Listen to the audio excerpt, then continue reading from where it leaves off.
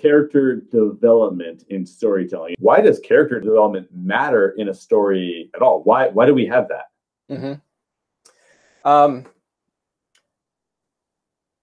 I brought a visual aid.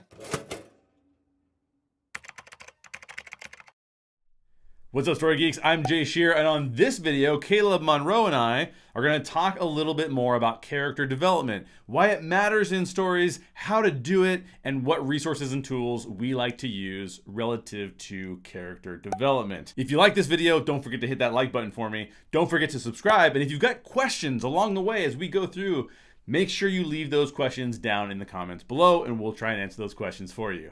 Let's dig deeper into character development. Character development in storytelling. And the first question, like I asked you when we talked about structure, was basically like, why does character development matter in a story at all? Why do we have that?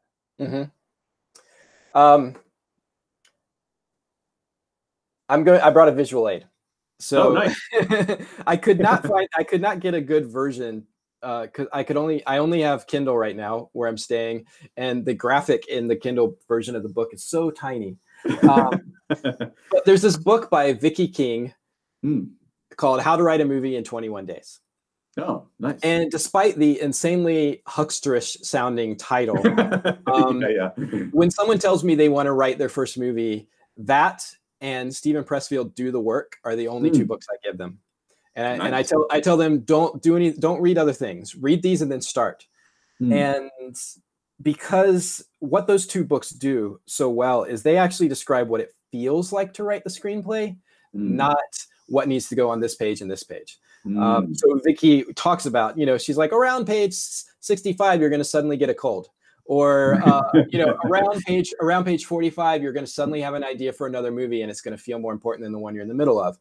She goes through and she's like, your family's going to be reacting this way when you're at this part of the story, and like ways to keep yourself motivated and engaged. And Pressfield's Do the Work is the same thing. It's the emotional journey of taking something through beginning, middle, and end. And I think that's actually what writers need.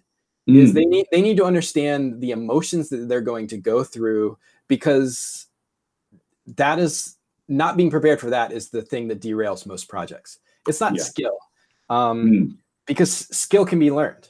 You can always pick up a book, and you can always learn story structure, but I honestly don't think you need to. I think you just need to consume stories and tell stories, and you tell stories over and over again, and you keep getting better at it. You just have to know that when you're feeling this certain way at this point in the story, that it's okay. You need to know that the way that you may think you just wrote the worst 5 pages in the history of humanity, but you need to know that your emotions and the quality of your work have no relationship whatsoever.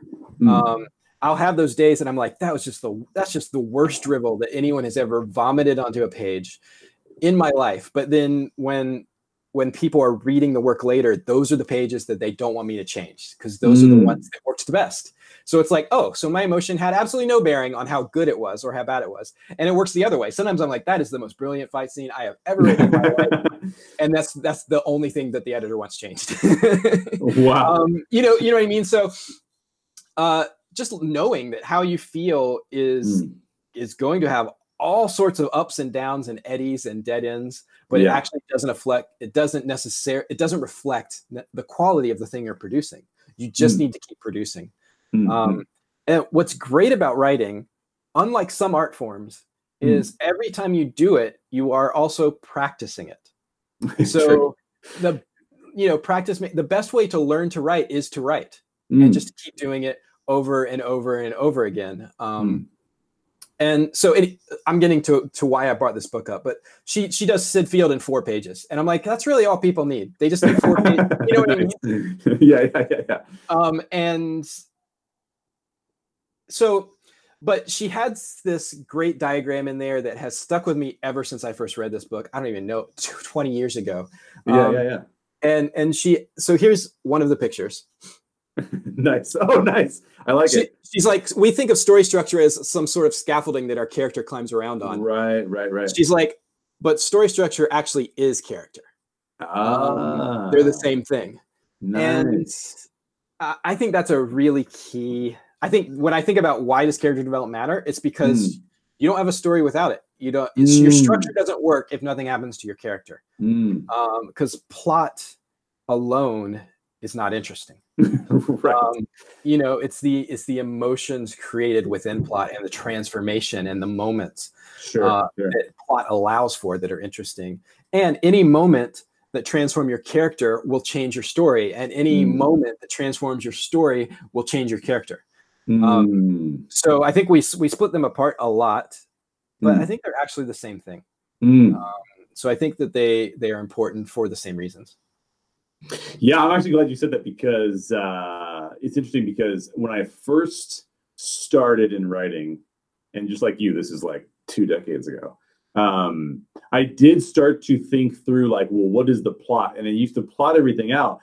A lot of times now I'll say like, well, yeah, these things are happening, but I'll actually take the character development and put that on top of the structure and be like, this is technically the story, is this character's development. There are things that are going to happen, but I'm more interested in where the characters are at what points in time than I am in where the plot's at what point in time. You know what I mean? So I like that. I like that a lot. And I like that why. So I will give 2 caveats to where I think character development is a little bit different, and I want to run those by you, but I'll get to those last, because in my mind, one of the reasons why character development is so important, like we're asking this question, why is it so important? In my mind, stories are the pinnacle of effective communication, because stories do something that narratives, I love that we're using these words, right? Narrative being the, like you talked about, just the expression of life, but without a story associated with it. But stories are the most effective form of communication, and I think it's because it engages the whole person. So when a person engages in a good story, they'll find meaning, they'll find emotional meaning, they'll go through a set of emotions, they'll react physically because of some of those emotions, it engages them mentally, and I think even spiritually. And so then understanding, interpretation, and meaning can be achieved. So if I just go through a narrative, you go, okay. But if I go through a story, you go, oh, I think I might need to change the way I think about that, right? Like there's a difference there. And so because I think, now this is getting really esoteric in regards to character development, but I can get all sorts of esoteric. So maybe, you know, we might go there. We might have to go there. But I think because the existence of humanity is in many regards a mystery to us. We start off, we don't know why we're here. We don't know how the human race came about exactly. There's all these theories about how it came out. That makes us hungry for stories, because stories shape our perception of what's real and what's true. And so we're kind of just hungry to engage in these stories, because we go, I have to find a meaning for what is, and I'm going to find it through storytelling. And so I was thinking about this earlier today. I was thinking about like, okay, well, we're surrounded by information. And like what you're saying is we're surrounded by narratives. And when you're sitting, you go, information is everywhere. I can look around, I can see the trees. I can look around and see cars, and the cars are moving. But what isn't readily available is why those things are there. Why is that car there today? Is the person going to work? Are they going to the store? Why are they going to the store today? They're supposed to be on quarantine, whatever. And so I think that we are trying to emotionally, physically, mentally, spiritually ask the question of why. And stories can give us insights into why. So I think that that's why character development is so important, because we as human beings are trying to get better. We're trying to develop. We're trying to understand and interpret the world around us. And stories can help us actually do that, whereas narratives don't. And so character development then is part of the storytelling experience. Here's where I want to run some caveats by you and see if you agree, or see if you can get a better understanding of it. But I think that there are a couple types of stories wherein we find a lot less character development. And I think that, first of all, there's no such thing. Somebody said this recently, and I have not found a way to break this rule, but there's no story without characters. So you might make a lamp a character, or you might make an animal a character or something, but stories don't exist without characters. And they're about characters dealing with conflict in some way. The only time I don't think, and maybe this is a better conversation for our character arcs discussion that we'll have after this, but I don't know that there are some types of like mystery stories. They don't have a lot of character development, and I'll talk about that later when we talk about arcs. But even like Indiana Jones, some franchise stories, we just want to see that character interacting and engaging with a different scenario, but there's not a lot of development. So it's those stories are kind of interesting. It's like they're playing with different rules almost. Do you have any thoughts about that? Sort of. Series stories versus standalone stories are different in that a standalone story is the most important thing that's ever happened to that person. That's why that story is being told. Yeah. In a series, it's right there in the word. It's a series of important stories to this character. And so if we know it's a series, which almost all mysteries are, which is why we I think that's why you honed in on that particular genre. But if it's a series, we don't require the same depth of character change because we know that we're going to be living with this person for years. And we have an expectation that they are going to change the same way the real people in our life who we've lived with for years change, which just means like a little bit at a time. Right. So you have to resolve something in every story, but it doesn't have, if it's an episodic story, if it's an ongoing story, if it's a series, it doesn't have to be a huge thing. It just has to be, they've grown a little bit as a person and they as they keep doing that. And because our expectations are different when we know there's another chapter coming, when we know that we're going to be with this person for a while, especially if we're picking up book one and there's 17 books already in the series. Yeah. You know, we don't have an expectation that, boy, things better just like have like this character needs to go through thesis, antithesis, and synthesis in this story. You can take 10 books to do each of those. Yeah, totally. Well, this will be my my special call out to the next video in this series, because I do think mysteries actually play with something in a way that I think is really fascinating. So I'll get to that. But with character development, how do you approach that? As a writer, how do you approach character development? What's your process surrounding, what are these characters going to do and how they're going to change and all that kind of stuff? How do you go about that?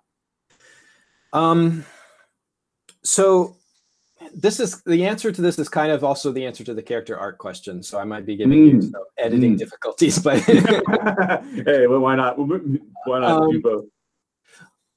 Well, I guess so. First, I'll answer this two ways. So one is your character is there to test hypotheses. So we ask, as you were saying, we ask why, and then a story attempts to say because. And and are you familiar with something called the Barnum effect? It's a no, I'm not. I feel like I should be, but I don't know that one. It's a psychological term. It's named after P.T. Barnum. Okay. But the Barnum effect is this, and I promise I'm going somewhere with this. Yeah.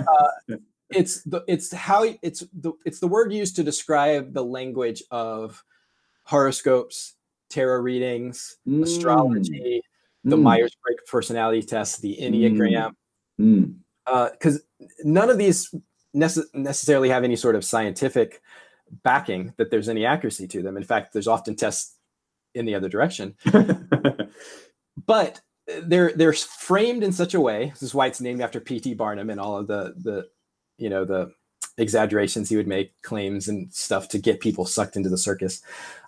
But they're so vague that the person hearing them needs to interpret them. And in that interpretation, it ends up becoming a personal experience for them. And so they feel, oh, yeah, that was said directly to me. But it's actually the way that they are interpreting and digesting this really vague thing that is the personal thing to them.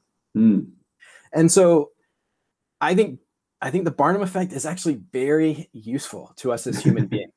So all of those things that I just talked about, I'm not particularly down on any of them. Just because I think that the way that a horoscope or the way the Enneagram works is through the Barnum effect doesn't mean I don't think it's not incredibly useful. Right. Because once you realize that the Barnum effect is taking place, then everything anyone says, you think, is that true? Right. Is that Right. true for me or not true Right. for me? And if it is true for me, in what way is it true for me? Mm. And you will often get conclusions you would have not reached on your own because they're talking about things that are just not the way your brain works. You know, it's an outside thing. Yeah. That's cool. And side note, aside from being a writer, I also have a career. I work for a church in Hollywood where I oversee artist communities. And the church in America is going through this phase right now where you can't go through a conversation with anyone without them telling you what their Enneagram type is. And it's so true. That's awesome.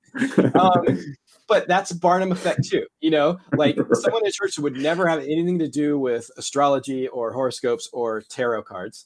But the Enneagram is the exact same thing. It's you know, the zodiac is 12 categories and the Enneagram is 9. And and what I find particularly fascinating is that the Enneagram started in Sufism, which is a whole other religion, and then it spent some time being practiced by Hermetic Christians, which are basically magicians. And they are the ones who, around the turn of the 20th century, created the tarot as we tend to use it now.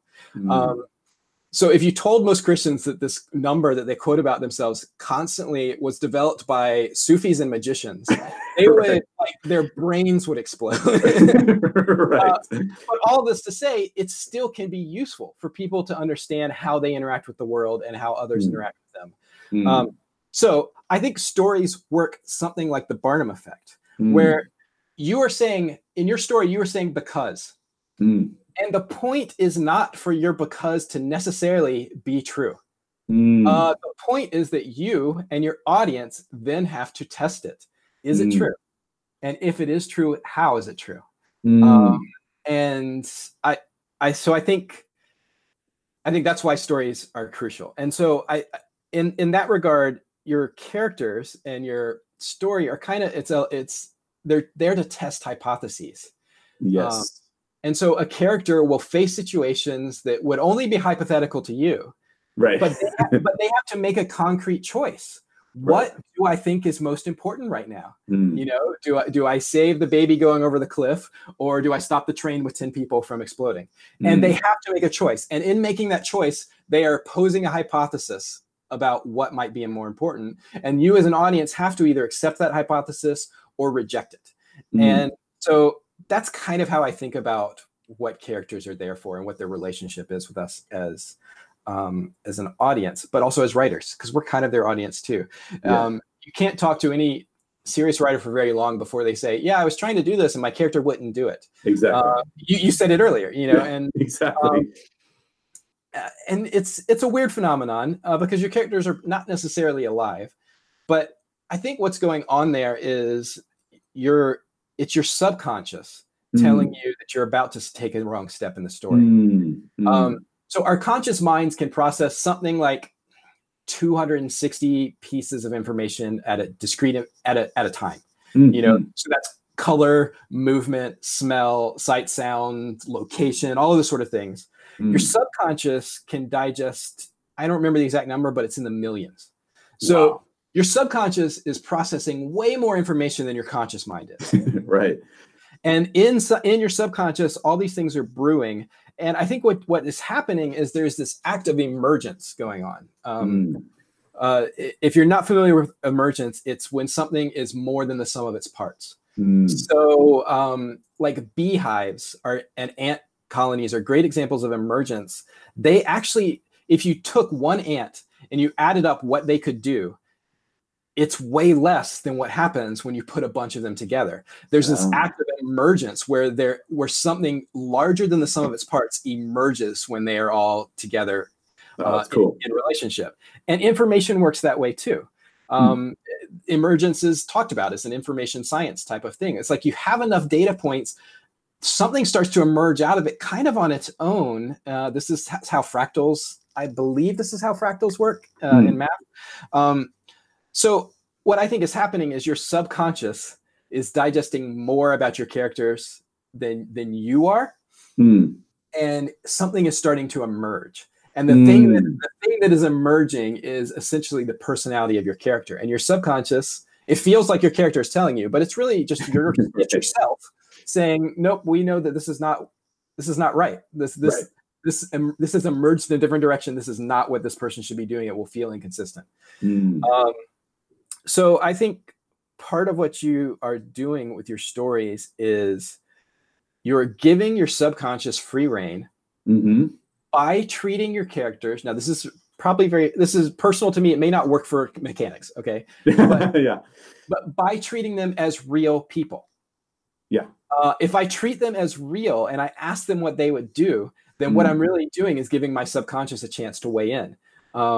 And my subconscious is a better storyteller than my conscious brain. And so treating them like a real having respect for them, you know. I recently read an interview for Beasts of the Southern Wild by Manola Dargis. Manola, I'm sorry if I mispronounced that. And she was reviewing Beasts of the Southern Wild for the New York Times. And she said, it's hauntingly beautiful, both visually and in the tenderness that it shows to its characters. So even in the review, she's talking about them as real, and the story is doing things to them and treating them in a certain way.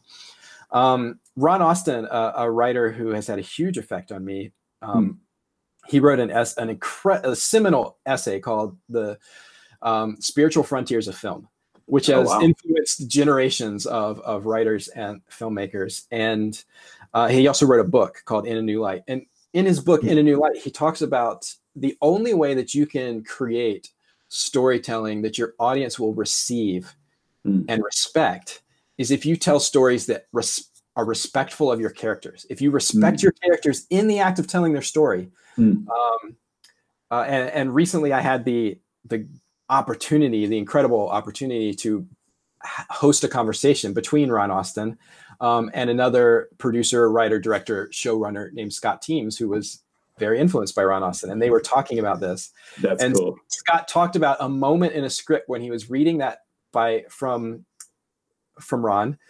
And he's like, he was having problems with this one character in his story. And he realized I was not respecting him. I needed to treat him with more respect. And when I did that, he responded and he started coming to life. And that part of the story became more rich. And so I think all of these are just fancy ways of saying we're being active in seeking our subconscious, giving our subconscious a chance to weigh in. But I think the way that ends up working in most of our brains is just treating them like people. So for me, the way that I look at breaking down character development or how it fits into an arc is I just ask, well, what would you do next? They tend to usually have a good idea. Right. No, I think that is 100% true. I have some of the exact same notes myself. And it's interesting. I think that if you're writing a character that you just never figure out how to respect them, it's probably because you're writing the wrong story that wasn't meant for you to tell in a lot of ways, right? Like you have no experience whatsoever with that thing that you're trying to speak on, and you just shouldn't go there. Because I remember Ryan Johnson saying, he was on a podcast and he was talking about the fact that if something has moved him, something has moved him emotionally, that he needs to have experienced that and then also realized what the antithesis of it was. Meaning that if something angered him, why did it anger him? And why would the reverse of that be something he would need to play with as well? Right. Like, and I think that's so true. Like, we just did a podcast on Frozen 1 and 2. And just to articulate this point, one of the things that Pixar does, Pixar is one of the best storytelling agencies there is out there, in my opinion. And I was reflecting on the part of Elsa's character journey in the first film. You've seen Frozen, I assume? I have not seen the second one, but I have seen Frozen. Okay, we'll just talk about the first one right now. In the first one, Elsa has to realize who she is. What is it that makes me me? And I've hid this thing inside me for so long. And Frozen is a lot about community, right? So Elsa decides, I'm going to let it go. And there's a whole song about let it go, right? And I was reflecting on that, and I was thinking to myself, like, So they did something with this film that's really magnificent from a storytelling perspective relative to its characters and their development. Mm-hmm. And that is that Elsa, when she sings that song, Let It Go, she then starts to create basically an attitude where she's putting herself above her community for a moment. Mm-hmm. What I mean by that is she is, by letting her powers free to their fullest extent without thought to the rest of her community, she creates an ice monster. She creates an ice palace where she's isolated. And then she starts to create permanent winter for her community in Arendelle. Mm-hmm. And the storytellers play with that so well because they say, you know what, it's actually not good for this character to be isolated. It's not good for this character to just be all by herself, basically living out her full life. What she needs to figure out how to do is be herself in the context of her community. Mm-hmm. And that's the real message behind that. So I think it's always funny because we'll sing a song like Let It Go. And it's not that Let It Go is a bad song. It's not that the message of Let It Go is a bad message. But also the storytellers go, but beyond that, there's more to it. There's more nuance here. And I think that that's really playing with the character and not trying to shove a message down somebody's throat. But like Ryan Johnson saying, I was angry, but can I be angry? This is his further thought on it. Can I be angry at myself for the same thing? Mm-hmm. Right? So I was angry about this in society, but what do I do to contribute to it? And then all of a sudden you have a fuller, more realized sort of character, and the character development, I think, can be a lot more realistic that way. So I love that. Yeah, and this is why antagonists are so important, because they're often testing different hypotheses as your protagonist. Yep. And I often, by the end of the story, I love my antagonist more than my protagonist. Yeah. I think that they've tested all the wrong hypotheses. But I've come to love them because they keep trying. Yes.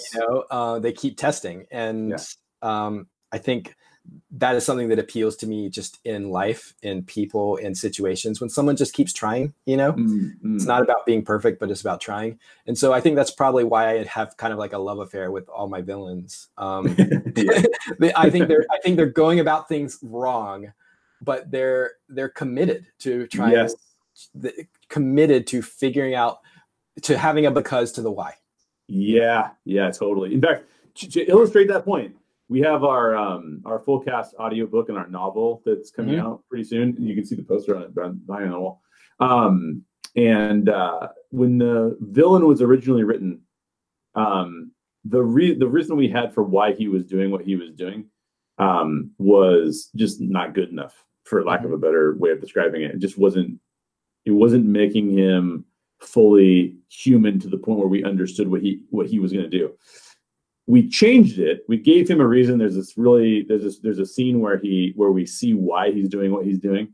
And when the actor got to that scene, the actor who's performing this full cast audiobook, when the actor got to that scene, we could tell that we finally nailed the character, because he left the scene going, wow. Like, he got emotional. He was completely like, now I know why this character is doing what he's doing. He does horrendous things, but I know why he's doing it, and I might do the same thing given this situation as well.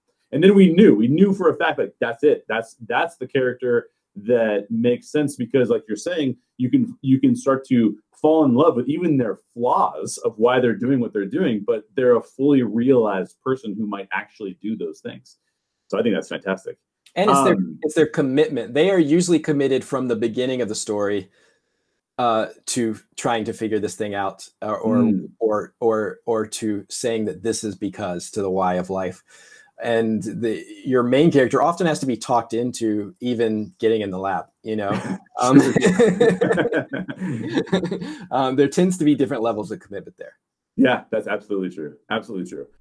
That's it for today's video. Special thanks again to Caleb Monroe for joining me today to talk about character development. If you have any questions for Caleb or I, please leave them in the comments down below, and hit that like button for me while you get a chance. Plus, on next week's video, we're going to talk about character arcs, slightly different from character development. So make sure you're subscribed to our channel so that you don't miss that content. If you want to watch the full unedited 2-hour interview between myself and Caleb, then check out our Patreon account, patreon.com/thestorygeeks. We would really appreciate your support. I'll see you on the next video.